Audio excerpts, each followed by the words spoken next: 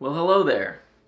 So guys, as you know, this very last day, what was it, 2 days ago, we decided to tear down the Miata. Well, things went really well, and it looks like now we're looking at a full-on rebuild. It's going to be interesting, but it's also going to be expensive. Now, this thing's been a long time coming, and we have a lot of things to consider. If you guys haven't seen it already, I'll put a link up here where you can see the video. We completely tore down Austin's engine. It's bone stock. We went and we brought it down to the machine shop. When we brought it down to the machine shop, they went and they took it and they were like, okay, you know, it might be like a week or two before they can turn it around. Plus, they had to decide whether or not we were going to reuse our pistons or if we needed new pistons, if we were going to hone the block, not hone the block. There's a lot of things that they needed to know, and we didn't know. So we were like, we have to figure this out. So we had to figure out exactly how much everything was going to cost. So if you guys are like us and we're trying to figure out, you know, do I want to do an engine rebuild? Do I want to find an old one and just do that? We figured out basically the cost for rebuilding a Miata on average. We found a few little ideas that we want to try, and it just comes down to cost and how much you want to spend. We haven't quite decided what our budget is or our power range, which is something that you really want to figure out, and I honestly don't know what he wants to do. I mean, I'm sure he'd love to make a shitload of power on that little engine, but let's face it, he's probably not going to make a whole bunch of power because a reliable car is the best kind of car. And I'm going to go over each little option that we have and the total costs, and you know what the different parts are, because there's a whole bunch of parts out there for the Miata. So let's first look at pistons. Okay, pistons are something that, well, you need them. I mean, you just need them. That's it. Like, you can't get around it. You need pistons. So the pistons that we're looking at, we have a couple of options. A, we reuse the stock pistons, which is not likely because they had pitting and there was obvious signs of detonation, some scratches and stuff, which is normal, but it was a little excessive. So probably not going to reuse the stock pistons. So then the other option is we get a rebuild kit. And usually those come with some stock cast pistons, but brand new or remanufactured, and those are affordable. And then the other option would be to go, well, forged. And that is the bulletproof, we're not going to have the pistons be a failure point, which is really not a bad option. But the thing is, when it comes down to, you know, cost versus practicality, how much power are you actually making? You know, do you really need forged? I don't know. Once we decide our power numbers and what our goals are, then we'll decide if we want to do that. The other option, and this is one that's really interesting, and I don't know if a lot of people have heard of this, but there was a 1989 through 90 something 323 GTX, and it ran the 1.6 liter turbo, and it came with lower compression pistons. So basically, instead of flat top pistons, it had dished pistons, and those dish pistons help pistons help lower the compression in those cars because it was turbo from the factory. So, you know, it helps a little bit because, you know, we're not running a computer yet. This is real basic. You know, so this might give us a little extra safety margin, and it's not that much more than the stock Miata pistons. So it's a slight upgrade for a little bit more money. So that's an option too. When it comes down to the fully forged route, you know, you're looking at Wiseco, SuperTech. I mean, there's a whole bunch of other brands I'm sure out there, but the two big ones are SuperTech and Wiseco. Really, it's a forged piston. Forged piston is a forged piston. It's a forged piston. You know, you can't really go wrong. Except for the price. That's the one way you can go wrong. The other option that we're going to look at is going to be the rods. So when we're looking at the rods, we got a couple different choices, okay? So first, we could look at possibly reusing our stock rods. Now, when we went to remove one of them, the cap was rotated slightly, which means that there's a good chance that it could have been, you know, well, let's face it, it could have been bent slightly. It's hard to tell. But in order to check it, I don't have the tools to do it. That means I have to pay a machine shop to do it. Well, guess how much a machine shop wants? They want $225 total to like recondition the rods. It would be like $100 to check, and then if it is needing to be reconditioned, it would be like $125. So it's like, at that point, it's not even worth it because you can get forged rods from a no-name company. These are like eBay rods. We're talking CX Racing or Max Speeding rods, or, you know, all those you can get for about $210, $225. That's a brand new forged rod. Like, it's the same price as a stock one, so it just would make perfect sense to do that anyway. So more than likely, that's all we're going to look at when it comes to rods. I do love coffee. So the other thing that we want to look at is you know, the possibility of maybe doing a mix and match kind of a thing. So we want to look at the total cost of these 4 builds. So essentially I've broken it down into 4 builds. We've got your cheap, we've got the 323 GTX build, is what I'm going to call it. And then we got the fully forged Billy Badass Monster Miata slash Big Dick Kahuna Miata build, whatever you want to call that. And then you got the kind of more practical, what I like to call the combo deal, where you kind of take the best of both worlds, save a little bit of money, but you're still spending more than what you normally would, and it's gonna, you know, it's gonna work out in the end. So the first deal that we got is the cheapo bargain discount, you know, the party bin that you get in the back of Home Depot where you go and buy the used wood. That deal is about $434. That's your pistons, your rods, your bearings, your gaskets, it's everything. Done and done, $434, just for parts. This isn't machine work, we'll go over that in a minute. Then what we have is the 323 GTX build. This one's a little bit more, but not much. It's about $500 for parts. That's your pistons, that's your rods, that's your gaskets, and your bearings, okay? Now, one thing I will say about the GTX build is some sell the pistons with the rings, and some don't, so you gotta check that. It might increase the cost slightly, but it's only like 40, 50 bucks for OEM GTX rings. It's not very expensive, but make sure you check that, see if it has the rings or not. So the next one that we have is the fully forged Billy Badass, Big Dick, Big Kahuna, whatever you want to call it, Miata build. This is your fully forged one, okay? This is the most expensive, hands down, and it's about $1,018 just for parts. This is name brand rods. We're talking like Manly, which is like $389. Then you got the Wiseco pistons for $489. It's a little bit more for Super Tech, I want to say. And then you got to buy bearings. So ACL, I found those on Amazon actually. You can get a good deal. You just have to find the part number from the Fly Miata and then check on Amazon, and it's there. You can save some money. So it's about like 100 bucks, I want to say, for those. Yeah, 70 to 100. It just depends. And then we'd have to get like a gasket set, just a generic, you know, head gaskets, intakes, all that, like just generic gaskets, about 70 bucks. If you Google it, you can find it, I promise. And then there's this. This is what I like to call the combo. You know, it's kind of like that soft pretzel, okay? So this one is like, it's called the combo, right? So it's like those old pretzels you used to get. You know, the pretzels, and they had them stuffed with peanut butter. It's real nice on the outside, but a little crunchy and creamy on the inside. It's a good sweet deal. You know, good combination of sweet and salty. So what I would say is this one's probably the best deal for what you're getting. And that's where you would use either like a name brand piston like Wiseco, Super Tech, something along those lines. And then you use like off-brand connecting rod like, you know, CX Racing or Max Peating rods or whatever eBay brand there is out there.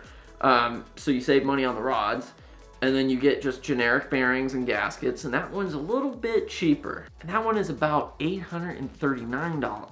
So, you know, that little bit of savings, you know, it's a couple $100, but I mean, it's a couple $100. If you're, you know, looking to shave some money, that might be where you do it.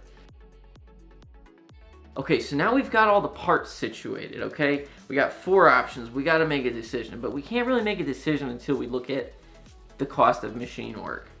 This is where it gets expensive, and this is the big, you know, question mark of how much is this going to cost? Because you think like, oh, I just take my block down at the engine shop, I drop it off, and that's it. We're done. Nothing else to it, right? But that's where you're wrong. You drop it off, and then they usually come back and they're like, oh, hey, I found this, or, oh, God, there's a screw in here, and we need to pull that sucker out, or, looks like you got a slight crack in your block, buddy, so we might have to get rid of that thing. Or they'll be like, oh, you know, your cylinder head's cracked, or you're missing a couple of valves you bent, or you see where I'm going with this? They rack up the price. It's what they do. But they're doing it right, and they're going to be able to do stuff that I can't do because, A, I don't have the experience or the tools. And the guys that we're dropping it off with, they work at a place called Duff and Machine Works. It's here in Texas, local guys. They've got combined 168 years worth of experience. These guys know what they're doing. They know a hell of a lot more than I do, so I trust their judgment. They did all the machine work for my RX-7. If you don't know about it, I'll put a little thing up here with a playlist. But yeah, they did all the machine work on that engine block. And we fully built it. We have not had any problems with the engine in that car. The problem has always been like electrical and other stuff, but that's a completely different situation for a completely different day. So, Yeah, so back to the machine work. So when we look at the machine work, the big thing that you gotta look at is, you know, your core stuff. Okay, we're gonna drop off the block, we're gonna have it checked, make sure that it's okay, get the magnafluxing done, have them look to make sure there's no cracks or no like significant damage. I didn't see anything with my eye, but it's usually good to get it checked. So they're gonna do that. Now depending on which build we go with is gonna depend whether or not we need to have it bored and honed. It could also need to be bored out just because when they go to look at the block, they're going to check and see if there's anything out of round or if it's within specs enough to where they could just hone it and be done. So after they tell us that the block is good and we decide whether or not we're honing it, boring it, whatever, we'll know more about the price. That's kind of the big variable. The other big variable is the cylinder head. So we brought them the cylinder head and it didn't have anything on it. I mean, it was, you know, we took the cams out, we took the lifters out, it was just a bare cylinder head. It had the valves and the springs and retainers and stuff like that. And they're gonna basically take it, they're gonna pressure test it, they're gonna put it on this thing. They fill it up with water with this little plane with clear glass, like plexiglass, and then they check it, they CC it, they do a pressure check to make sure that the thing's actually sealing all the way. And that's where they can really identify if there's any bad valves or anything like that. And then if they do have to replace anything, that might increase the cost, but we have a basic cost right now. And you know, for the cylinder head, it's about $190. So it's about $65 to do that pressure test. And it's about $60 to have them resurface the bottom of the head, which is just basically, they shave like 1/1000th off to make it to where it's perfectly straight. So that way when we go to put it back on, there's no more issues, because more than likely Austin warped his head. It's just, that's more than likely what happened, but we'll see when they check it out and they tell us what's happening. And then of course there's a crankshaft. We have to give them the crankshaft. When we dropped all that off, they thought that the crankshaft looked good from what they could see. They thought the block looked okay.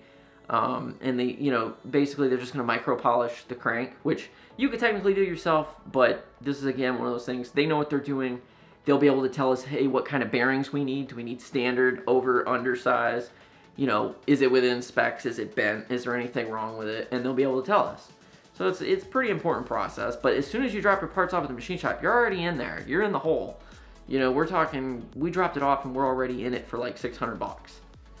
So, I mean, we're already in this, like this build. So this is where the second part of this comes up. And that is, if you're already $600 in, it's more than it would cost to go get a used engine. We had trouble finding one, but that's a lame excuse. We wanted to do a rebuild, let's be honest. But the thing is, once we do this rebuild, we have to decide, we're like, okay, we're already 600 in. How far do we want to go? Do we want to spend over $1,000 just to have a stock engine that we could have found used for like, you know, a couple $100? Yes, it would be like a brand new engine. So it would be basically 0 miles on an engine. You know, that would be nice. But we're still in the same boat. Like, there's a good chance it'll blow up down the road. So we're looking at, well, okay, let's do some upgrades, right? So that's what we're going to do. We're going to upgrade this son of a gun. So we know for sure we're at least not doing the basic cheapo or OEM rebuild. We know that for a fact. So now we got to decide, are we doing the 323 GTX? Are we going to forge it, or are we going to do the combo forge?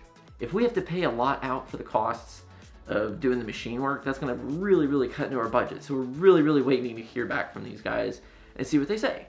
And then based on that, we'll make our decision. So the total cost for an OEM rebuild, including forged connecting rods, that would be the only upgrade, is $1,034. It's not too bad. I mean, it's a slight upgrade. It's not terrible. And this is barring any errors with the machine work and any additional costs that we can't see coming. Now to do the 323 GTX build, which is a pretty intense build, it's basically you're upgrading the pistons. They're still cast pistons, but they're dished, so you lower compression, less chance of detonation. You know, it's still kind of good. That's about $1,100. So for 70 extra bucks, you get, you know, some dished pistons. So slightly less chance of detonation. I'd say that's worth it. You know, if you're not worried about your pistons and you're just not pushing low boost reliably, I think that would be fine. So for the forged build, this is the Billy Badass, the Miata from hell, the Hakuna Miata, Big Dick Monster Miata, whatever you want to call it. The great build, the build that we all want to see, okay? The very expensive one, it's about $1,658. That's including all the machine work, that's all the parts that's assembled in the car. It's a lot of money. It's a lot of money. and you know that there's going to be more costs, so it's probably going to be closer to 2,000. Let's be real. It's going to be closer to 2,000 because that's just, well, if you've watched any of our shows, you know how things go. So, you know, we're probably going to screw something up, or something's going to get broken, or, you know, it's just how it goes. Just how it goes. So the combo deal, which is the good deal, it's the one, it's the pretzels with the peanut butter, okay? Just remember the pretzel and the peanut butter. They're delicious, and that's what this deal is. This is the good one, okay?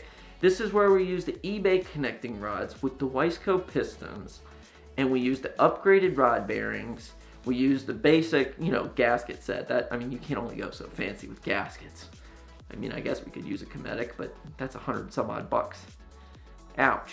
The pretzel deal, it's a good deal. So the combo deal is about $1,479, approximately. Obviously, it's probably going to cost a little bit more, just like everything else, but it's probably going to be a decent deal. I think it's going to be a pretty sweet deal, to be honest. I mean, I think that that's probably the best deal. I mean, who doesn't love pretzels with peanut butter inside it? I mean, it's the two best things. It's pretzels and peanut butter. I mean, it's pretty good. If you haven't tried them, you should definitely try them. So yeah, that's basically our build. That's the options that we're looking at. That's the possibilities that we're thinking about, and that's where we're headed with the Miata, guys. I'm excited to do this because it's been a while since I built an engine. I'm not a professional mechanic. You guys probably already know this. This is not my job. Like, this isn't what I get paid to do. I do it for fun. I do it because it's a hobby and because it keeps my hands busy and keeps my mind clear. We're going to do this as quickly as we can, and I hope you guys get very excited about it because I am stoked to get started building this. And let me know in the comments below because I'm curious. Do you guys want to see the complete engine build start to finish in one long-ass, drawn-out video, or would you prefer to see it cut up in sections? Because I have a feeling if I do one long video, it's going to be probably close to 45 minutes. And that's cut down, like condensed. Because when it comes to building an engine, there's a lot of tiny details, and I want to make sure that I get as much of that as possible. Because it's going to be an informative video. I mean, I'm sure some people are interested to see it, and some people maybe not, but I'm going to do it because I'm interested. So I hope you guys like it too. So just let me know down below what you guys want to see. Do you want to see one long video, start to end, or would you rather just see it dropped up in sections, you know, and just see how it goes? So I hope you all have a great day. I hope this was helpful. I hope that if you are planning to do a Miata build, that you follow along with us and see how it goes. I'd like to help you out in any way I can because I know the struggles of building an engine, and picking parts and all that can be a pain in the butt. But if you take your time, you focus, you Google everything, you can save money, you can do this. It's not as hard as you think it might be, but it's very important to pay very close attention to what you're doing because these costs, they can get way out of hand really fast. So pay attention, make sure you have a good budget, and just be prepared to spend a lot of money, but also to have a lot of fun. And that's what it's all about anyway. So guys, have a great day, and I'll see y'all in the next one. Tony, what's up? What is the deal with this? All right, I guess we got to bring this in. Come on, Tony. Tony, where are you going? Tony, where are you going, buddy? You running away? Tony, come on. Tony, hey. Tony, come on. Come on, we got parts. We got to get the parts in. Come on. Help us get the parts. Oh.